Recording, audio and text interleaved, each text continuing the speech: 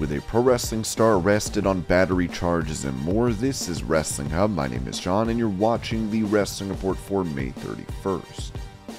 Before we get into the rest of the video, make sure you subscribe to Wrestling Hub and turn on all notifications to stay up to date with everything in the world of pro wrestling. Also, don't forget to follow us on Instagram at WrestlingHubOfficial and also follow us on Twitter at Wrestling_Hub.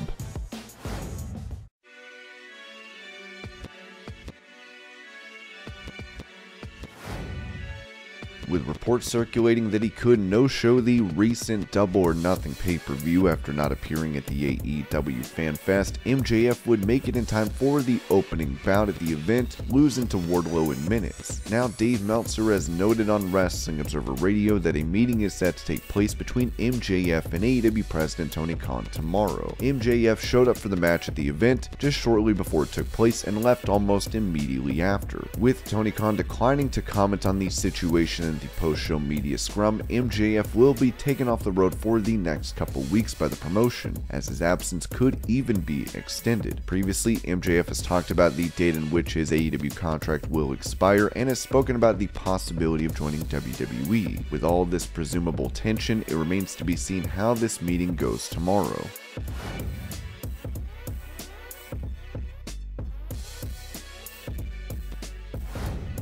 On the Gentleman Villain podcast, William Regal recalled a pitch from WWE Creative that would have changed his character, saying, "I remember once when one of the creative people in WWE said to me, 'Can you do an American accent?' It was his idea and only his idea. He didn't last long there. His idea was to change the character of me to make me American." I was like, that doesn't make sense whatsoever. It was one of the few times that I actually said no to anything. Regal would also comment on talent complaining about creative. You can look at things in two different ways. You can either sit and whine and moan about it, or you can go, what can I take from this? I found that for whatever reason, that was my ability in this job that has made me last this long. Even if it was a bad experience, I used to think, what can I take from this? Not, oh, this is wrong. If you look at this and go, what can I take from this? Whether it's, I'm never going to do that, I'm never going to treat somebody like that, I know not to do that again, or I'm going to avoid doing this. You learn it. If you're like, oh, this is terrible, this is rotten, this is crap, I'm not going to do this, you're just shutting your brain off. If you have that open-mindedness to everything, you have no idea what you're going to retain, and it can be useful to you. The only thing that matters if you're a talent is number one is getting hired and keeping the people who are paying you happy. Whether they like you or not, as long as they're paying you, that's number one. Number two is connecting with an audience. I tell people, just make it work.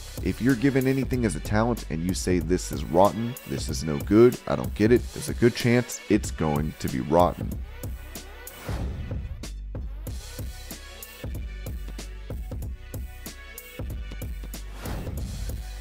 While WWE has seemingly relaxed its policy for talent using cannabis, former SmackDown General Manager Teddy Long, during an interview with Wrestling Inc., recalled not smoking out of respect for the WWE chairman. I said, hey man, my job is more important, so I don't want to let Vince down. That man gave me the opportunity of a lifetime, and the reason I am where I am today is because of Vince. So I quit maybe about a year. I quit for a real long time. What made me start back, man? I think I just got kind of burnt out. I had been on the road for over 25 years of my life. I think I just kind of got stressed, then me and Kyoto kind of started writing again. Long even mentioned what was said to talent during company meetings in his time about marijuana. It was going to kill our brain cells, and it was going to do this, and it was going to do that. But, I guess that's part of it. They got paid to do their job, and that's what they did.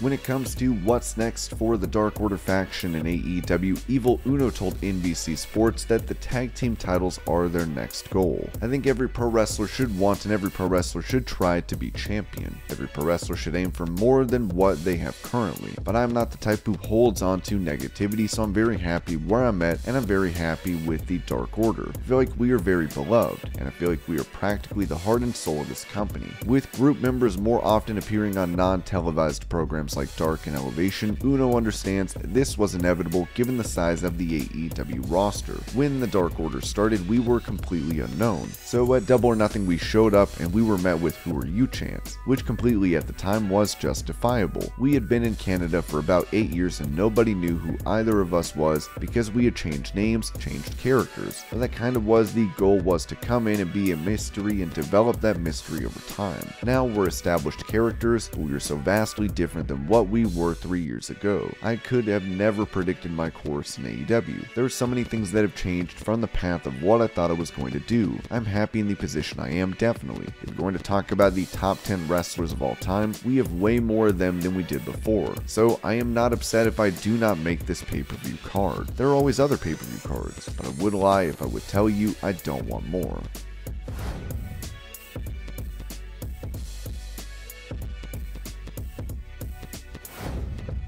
Ever since Sasha Banks and Naomi walked out on WWE during an episode of Monday Night Raw, the company has been looking at plans for what to do regarding the now vacant women's tag team titles. On Wrestling Observer Radio, Dave Meltzer revealed that it's not looking good for the rumored tournament to crown new champions. The women's tag team tournament is dead in the water. They had an idea for a 4 women's team matchup. It was pitched, but it was never signed off on as of like a week ago. Now I have no idea what's going on, not any word either.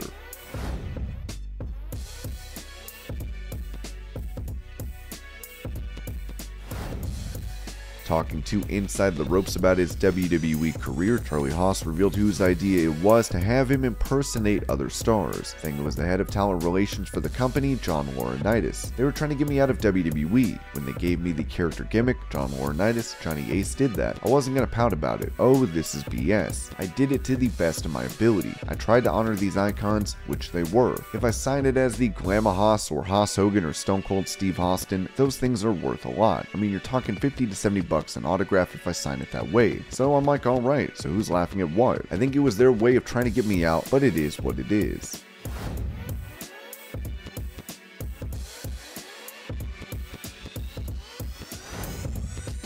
It was previously announced by AEW that Matt and Jeff Hardy, along with Jurassic Express and Christian Cage, would face the Undisputed Elite. With Adam Cole and Jeff Hardy being pulled from the bout, Dave Meltzer gave a reason as to why Hardy could not compete.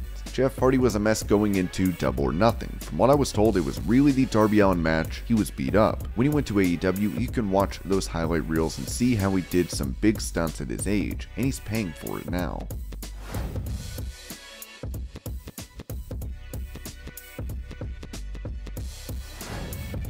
Taking to Twitter following his loss of the AEW World title to CM Punk, Hangman Page wrote, "I've had a while to reflect on my time as AEW champion now that it's come to an end. Thank you all, not for supporting me, but for supporting the vision. It's not about the gold or the glory. It's about the common love and dignity with which we treat each other. Change the world."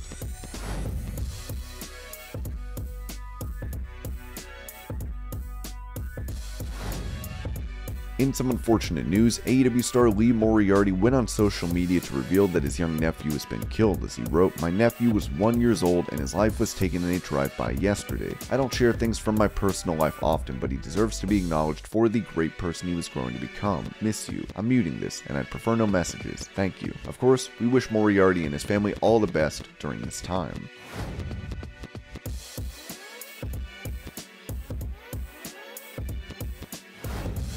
With former WWE star Jake Atlas recovering from a torn ACL he sustained during his debut match for AEW, he was arrested on May 23rd on battery charges, with him assaulting his partner of several years. PW Insider said the report claims that Atlas was out drinking at Big Daddy's Roadhouse the night before, May 22nd, and called his partner at 10 p.m. EST to come pick him up. When his partner arrived and attempted to bring Atlas home, Atlas instead wanted his partner to remain and drink with him. The victim stated that Atlas later wanted him to go back to another friend's house to be intimate together, but Atlas, according to the victim, was upset his partner was showing half more attention to her than Atlas, sparking a verbal argument. Atlas again attempted to attack the victim, with the witness again trying to stop it from happening, but this time the altercation left the victim with a scratch on his left forearm and his tank top torn. Dave Meltzer would report that Atlas was never on the AEW roster page, as some fans mistakenly thought he had been removed. While he signed an appearance deal for the company, it was never a full-time contract.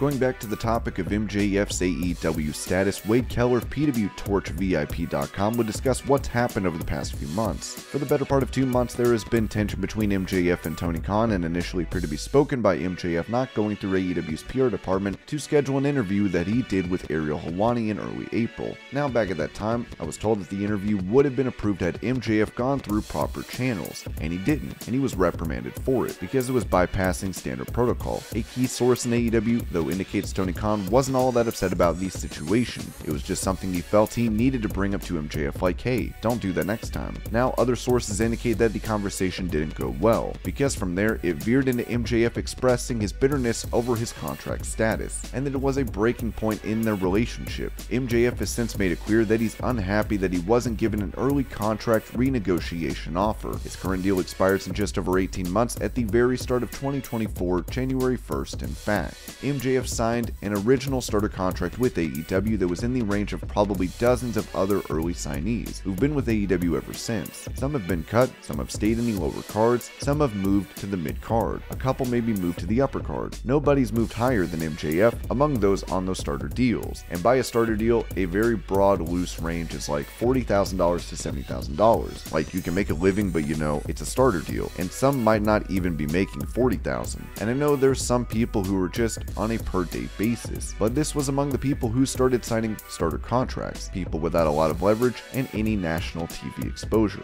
And Tony was at a point where he's handing out a bunch of contracts and wanted to see who would be good and who wouldn't be, you know, who we wanted to stick with and who we wouldn't. And so a lot of money goes out to a lot of people when you get that starter contract. And the idea for Tony is, you know, when they come to the ones who deserve it, we'll get a raise. By the way, MJF was given a raise once he signed with AEW, so he's making substantially more than the starter contract, like hundreds of thousands of dollars. But it is modest compared to the contracts of more than a half a dozen free agent signings AEW's made over the past year. Christian, Mark Henry, Malachi Black, Adam Cole, Bryan Danielson, CM Punk. There's 6 right there, and I know I'm leaving off a few more. All of them are making more than MJF right now. Like, I'm told that with confidence. So yes, he got a substantial raise percentage-wise, but it's modest compared to the contracts of more than half a dozen free agents just in the last year that AEW paid, including wrestlers nowhere near his status as a top-tier main event star and ratings draw. I think everybody would agree Bryan Danielson and CM Punk deserve more than MJF. You would argue Adam Cole should probably be in the ballpark, and if he's paid more, it's not like a huge deal, but MJF has been way more valuable to AEW than Adam Cole. If you look at Christian, Malachi Black, Mark Henry, I mean, he's obviously worth more, and has been worth more to the company, and he's just not getting paid near what they're getting paid in most cases, actually many cases. In many cases, those wrestlers are getting paid 4 or 5 times more than him. So you know, MJF is by all accounts is kind of fuming over this. He felt that his work, his professionalism, his rapport and friendship with Tony Khan would have led to Tony renegotiating his deal when there was about 2 years left. And by the time January 1st, 2022 came around, yes, he got a new contract and a raise, but MJF was thinking, hey, come on, Tony, approach me. Get me on the level as some of these people that you keep bringing in. I'm doing great work, and I'm drawing great ratings. And when Tony didn't do that, MJF, the way he handled it was to get very angry privately, and then it kind of exploded. And I think Tony was caught off guard by how angry MJF was getting.